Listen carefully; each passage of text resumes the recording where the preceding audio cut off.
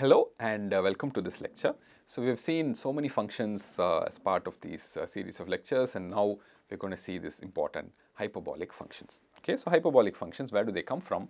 So, it turns out any function f can be written as a sum of an even symmetric function and an odd symmetric function. This is very important to know because many functions may not have odd symmetry or even symmetry. Only some functions have. What about a function which does not have any symmetry? Okay, so it turns out you can still write it as a sum of an odd symmetric part and an even symmetric part.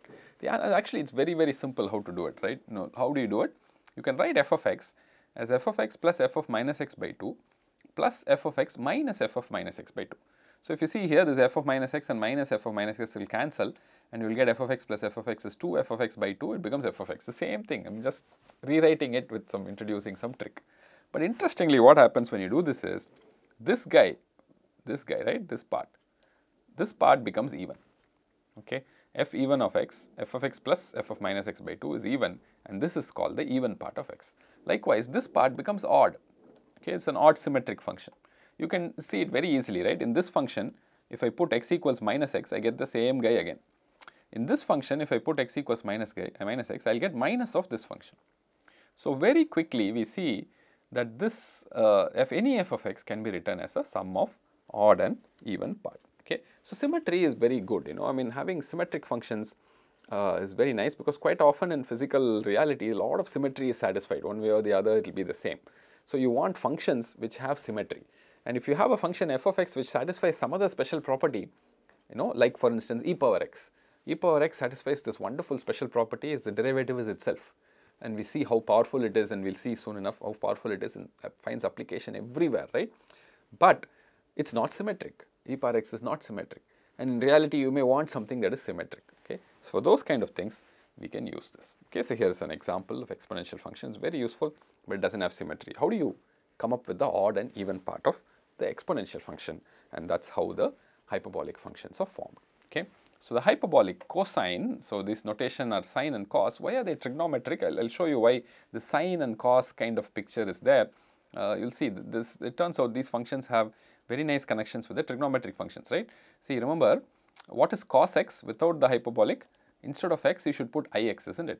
The complex. So, e power ix plus e power minus ix by 2, it ends up being cos x. But if you drop the I, and if you just think of the even part of exponential alone, you get the hyperbolic cosine. Cos hyperbolic is e power x plus e power minus x by 2. It's a very different function from cos x. Okay, cos x has, it's on the circle. It goes round and round, so it is periodic. It has a lot of wonderful properties. But this cos hyperbolic is different, but it also has many useful properties. I'll show you a picture, and I'll walk you through why this trigonometry type motivated definition is there, and you can also see it from the exponential form, right? The cos without the hyperbolic h is e power ix plus e power minus ix by 2. With the hyperbolic is just e power x plus e power minus x by 2. Very similarly for sine, e power x minus e power minus x by 2. So, hyperbolic cosine is the even part of the exponential function. Hyperbolic sine is the odd part of the exponential function. So, it will inherit a lot of good properties of the exponential function, but it will be symmetric. Okay, that is very nice to have. So, it turns out there is also this very simple relationship. Cos hyperbolic square x minus sine hyperbolic square x is 1. Okay, you can check this. Just substitute this formula here, square subtract, you will get 1. Okay, so it's very easy to check this. So, this is also reminiscent of the sine and cos formula, right? Cos square x plus sine square x is equal to 1. There is a plus there, there is a minus here. So, another geometric interpretation why people think of this hyperbolic function. Now, you have a circle. Where does the word hyperbolic come from, right? X squared plus y squared equals 1 is the circle, isn't it? That's the red circle.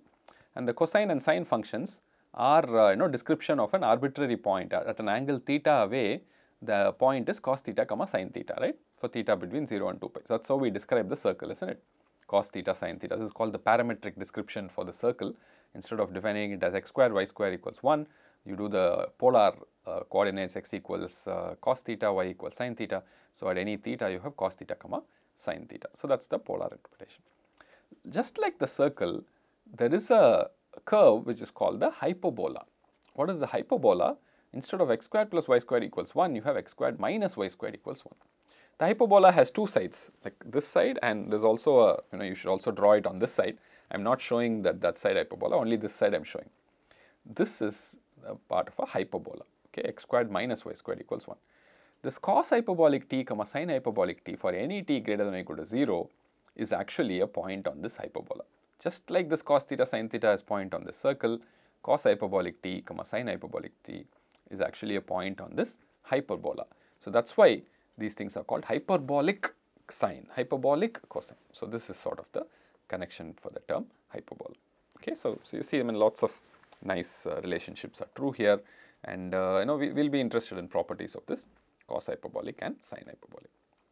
Okay, so you can do derivatives. This is very, very easy. Cos hyperbolic derivative is sine hyperbolic x, sine hyperbolic derivative is cos hyperbolic x. There's no minus here, and you can see the derivatives come out very, very easily. It's just the standard derivative formula. Okay, the exponential function f of x satisfies f prime of x equals f of x, right?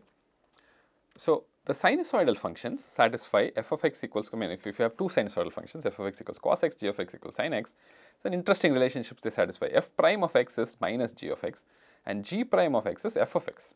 Okay, this is a very nice relationship. So in fact, if you differentiate it twice, what happens? F double prime of x will become minus f of x, right? F double prime becomes minus f of x. Now exponential function f double prime is what? F of x itself. Right, f prime of x is f of x, f double prime of x is f of x. But interestingly, with sine and cos, f double prime of x becomes minus f of x. Okay, and f prime itself has this relationship that they go between each other. Okay, the derivatives go like that. Now hyperbolic functions, cosine and sine, satisfy a very interesting combination here, slightly different. F of x is cos hyperbolic, g of x is sine hyperbolic, f prime is g, g prime is f, and what about f double prime? F double prime will be f. G double prime will be g. Okay, so notice very nice connections between, you know, first derivative, second derivative being equal to the function itself, right, or negative of that function. All of that is satisfied by exponential cosine, I mean sine cos and sine hyperbolic, cos hyperbolic. Okay, so that's important to understand. Okay, so power series also, there is a very similar power series here. Exponential function is e power x is 1 plus x square, so on.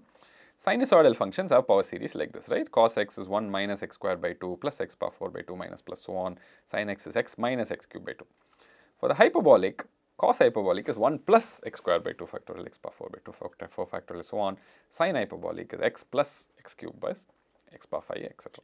Okay, so very nice connections, you know, just putting all these things together, why we define these things. We'll see later on that these functions form important solutions to some systems and all that. So they play a very, very vital role. Okay, so now we've seen cosine and sine. We can also do tan. Okay, what is tan? Hyperbolic tangent is sine hyperbolic by cos hyperbolic. If you write it in terms of e power, it will be e power x minus e power minus x by e power x plus e power minus x. Tan hyperbolic has wonderful properties as well. Here is a plot of all three of them. Cos hyperbolic will be even, it will minimum value is 1, it will be always above 1, it will have a shape like that. Sine hyperbolic will be odd symmetric, it will go to minus infinity and minus infinity like this. Okay, and then tan hyperbolic will actually be between minus 1 and 1. It will not go anywhere else, and it will have this nice sort of smooth shape from minus 1 to 1. Okay, some nice properties. Cos hyperbolic goes from real numbers to, you know, e power x plus e power minus x by 2. This numerator will always be, you know, greater than 2, so you'll get this 2 here. And then r goes to, I mean, the cos hyperbolic takes all the real numbers to 1 to infinity. Sine hyperbolic takes real numbers to real numbers. Tan hyperbolic takes all the real numbers to the set minus 1 comma 1. Okay, interesting functions. You can plot these. I did these on Desmos, and you can see them and how they behave. Okay, tan hyperbolic is an important addition as well. Okay, now we can push to other functions, like, you know, we went from, you know, secant, cosecant, cotangent. Like that you can do secant h, which will be the, you know, the reciprocal of cos hyperbolic, right, and it will take real numbers to 0 comma 1, because, you know, cos goes to 1 to infinity, so it will go to 0 1. Hyperbolic cosecant is the reciprocal of sine hyperbolic. No, 0 cannot be there, now r minus 0 to r minus 0. Hyperbolic cotangent is the reciprocal of a tang. It will go to, you know, minus infinity, minus 1, 1 to infinity. Okay, I'm not plotting these things. You can plot these on Desmos and see it. cos hyperbolic, secant hyperbolic are even, all these other guys are odd functions, and there are some nice identities they satisfy. I mean, just because of these expressions, you can plug these expressions in terms of the exponential function, it will all be proven. Cos hyperbolic square minus sin hyperbolic square is 1, secant hyperbolic square is 1 minus tan hyperbolic square, cosecant hyperbolic square is cot hyperbolic square minus 1.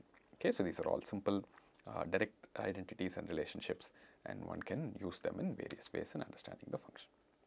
Okay.